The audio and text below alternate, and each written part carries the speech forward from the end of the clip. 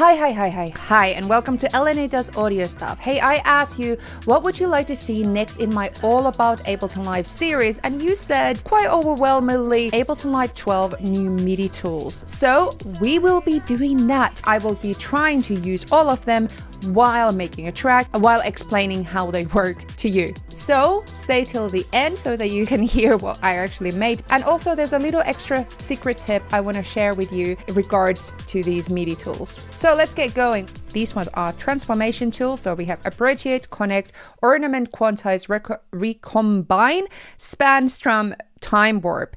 We also have generative tools, which are Rhythm, Seed, Shape, and Stack. So, stacks, creating chord progressions. I want to make sure that I'm in A minor, this scale of my soul.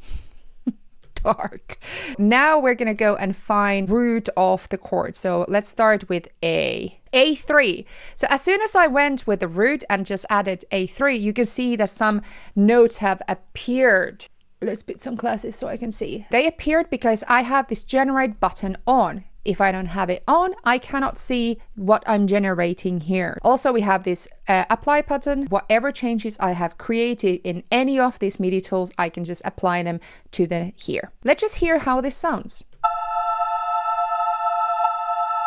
We have a chord, everybody. Okay, we also can create inversions of the chord. There's 1, 2, and 0.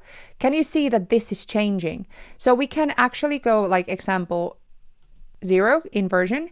And then we can go and do different inversions of the 0.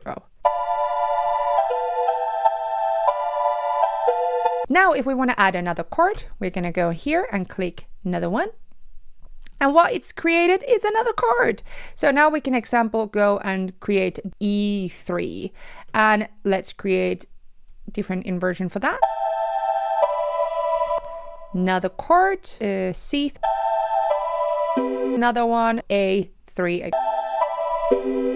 Okay, so it's quite fast right now. So we can obviously change the duration from here. So the duration is the length of the notes. As you can see, I'm just changing the length. But if I want to make it now a little bit slower, I can just go to the clip editing window here and I can just make it double longer. And I'm just going to make that octave lower. Great! I'm also very happy that this video is sponsored by DistroKid. So now in DistroKid you can also master your tracks. And I've actually tried this out, and for AI mastering I think it is really good for what you're getting with it. The quality and the kind of ways that you can customize it is really decent. So when you have your mix, which I have a million versions of my mix, I can go and drag and drop the mix into here and it will upload. So it actually gives you options for low, mid and high intensity, and that is the compression and the expansion of the track. And then also we have EQ options. So it kind of gives you a little bit options if you're not sure how to master tracks and you don't have the finances, example, to hire a professional mastering engineer. Here we go. This is how it sounds.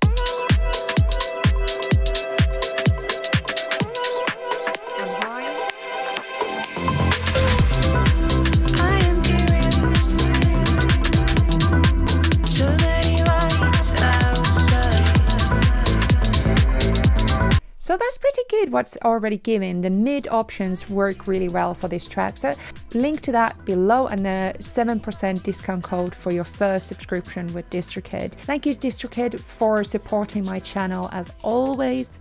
Let's continue with this video tutorial. So we're gonna go into Strum. Strum allows us to make it almost like a guitar, how guitar makes that. So if we move this ball here to high, can you see what happens to the high notes of the chord? They're moving to the right. If I do the opposite, so I move the low ball front and back, I'm moving the lower chords, right?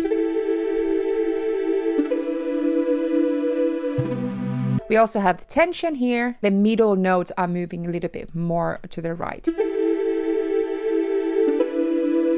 Here, Recombine. It allows us to swap around pitch, length and velocity from the chords. So example, I can swap the pitch, length and velocity of these two notes with each other. So by going to this area here, if I go to the left and scroll down left, you can see that I'm swapping them around. Back here. So let's select a couple random ones here. We also have shuffle and mirror. Shuffle will apply randomly any of the selected parameters, and mirror will create an opposite of the selected parameters. Very fun tool to create example, more complex chord variations. Lovely stuff. So now we're going to create a little solo instrument. So I'm going to create another clip here, and we're going to go to Generative Tools and go and pick shape. Okay, so we can go here and do different shapes. We can select the rate, the tie of it, and density, again, how many, and we have jitter. So we can create very interesting lines, melody lines using this. We can also draw here. And it will always stay in A minor because we're in scale.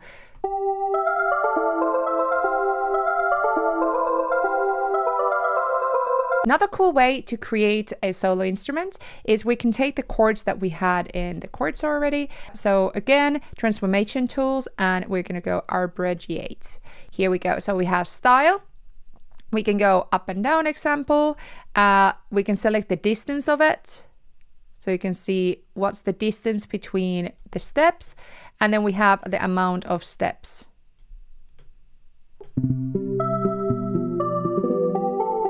Rate, so how fast is it gonna be?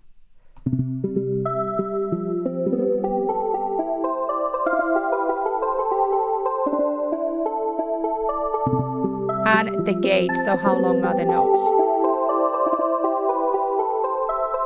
So how will do chords and that sound together?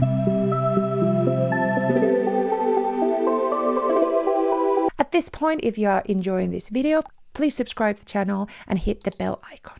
I have lots and lots of Ableton Live content here, so you will learn everything about Ableton Live on my channel. Another really cool thing I'm actually going to show with the chords is Ornament. Ornament, there's a thing called flam, and flam allows to create this like a little note in front of the notes, so you can see here. It sounds really cool, and we can position it front or kind of in front of it. Okay, another thing would be grace notes. So we can also put them up or down. So a bit like a flam, but it's either in the same level or higher or lower. And we can also add many of them. So let example, we could add 3. There we go. So some of them are lower, some of them are higher. We can position them in front of it. We can also change the chance of it. So when it plays the loop, sometimes it's not going to play it. Sometimes it will play it. We also make them same, so they're all in the same level, or higher or lower. I like them for bass, chords, even for drums, to add some little detail. Okay, let's create a bass now. Create an empty clip, and now we're going to create it with a thing called seed. We can control and generate sound using pitch, duration, velocity, and voices, how many voices we have, and the density of the voices. So let's create something using the pitch. So we're going to go here and maybe lower notes. Already, that's kind of cool. Select the duration of it, the notes, the density of them, so how much of them are, velocity of the notes. But right now we only have one pitch, so let's put another one. So let's put like B2 to C. So voices means that how many voices do we have on the same time. So example, if I don't want them to overlap, I'm just gonna go 1.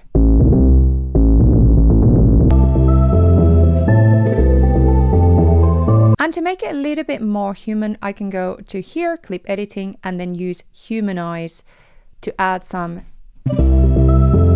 natural human groove to it. connect. So connect is basically we're creating some notes between empty spaces between notes. You know what I mean? So example, I could remove these two notes here. And between these notes, I'm going to select that note there and that note there. We are now going to create a pattern between these notes. Spread, we have the density again, how many notes we want to use. We have the rate of them. So I could create a lot of stuff there by putting a very high rate. Tie, which is the probability of the different lengths. So if I have it a little bit slower, they are going to be all very short. And then if I put it very max, it's going to be very long notes. But let's have it rate a little bit lower. I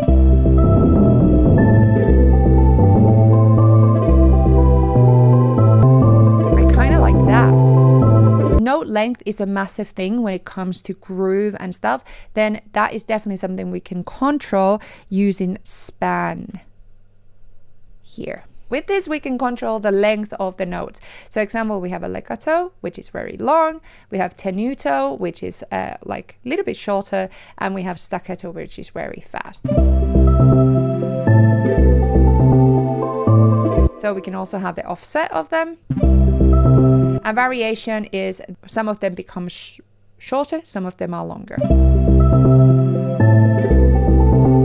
Which affects the groove a lot. If you are into Ableton Live, then make sure that check out my Ableton Live courses. I also have a push courses, push 2, push 3, and push live performance courses on my website. So there's a little discount link for those down below. Next, we have beat. Let's put some beat on this. So we already have a drum rack here, 909 kit. We're going to create a clip, generative tools, and we're going to go rhythm. I'm going to approach this by adding a tom first that fits with the bass. So I'm going to go here and find hi tom. And we're going to use the pattern control, steps and intensity to find something that fits with the bass rhythm.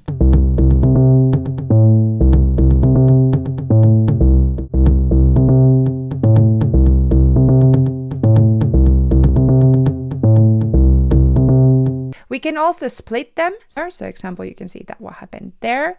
We can also shift them. We also have the velocity controls and also velocity emphasis. So if I go here, the 5th note or the 2nd note.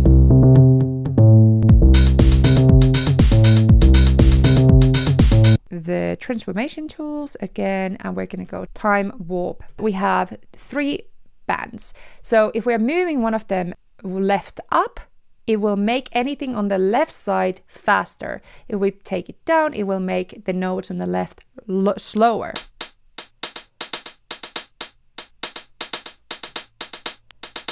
Faster.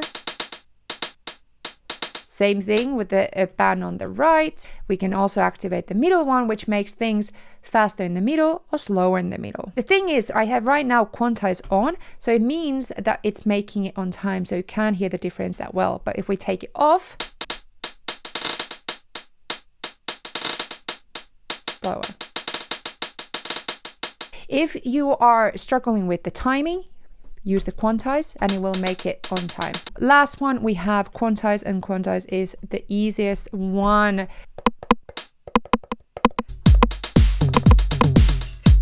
You can see that the rim sound now is a little bit off the grid. That means that if it would be on time, it would be here. And now it's off time, it's here because I didn't play on time. So we can fix that. So we have the current grid.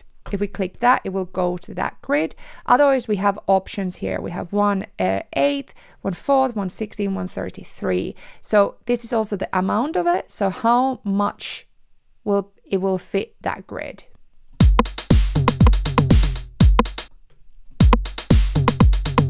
So here's the little extra tip. So the cool thing about MIDI tools is, so we have Max for Live devices that you can actually add into it. We also have user ones. So you can actually custom create using Max for Live to create almost anything you want.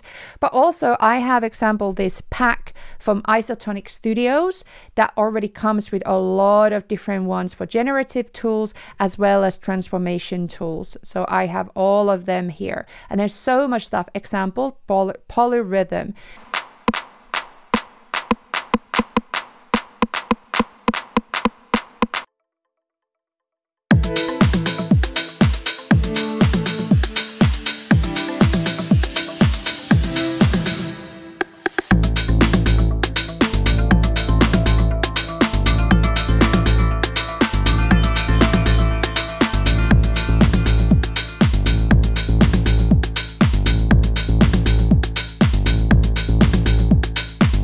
the discussion continues in my Patreon, where I also give feedback. My community gives feedback. We have monthly challenges, and it really can help you to improve your quality and quantity of your production. So come and join us. Remember to subscribe and hit the bell icon, and see you here again.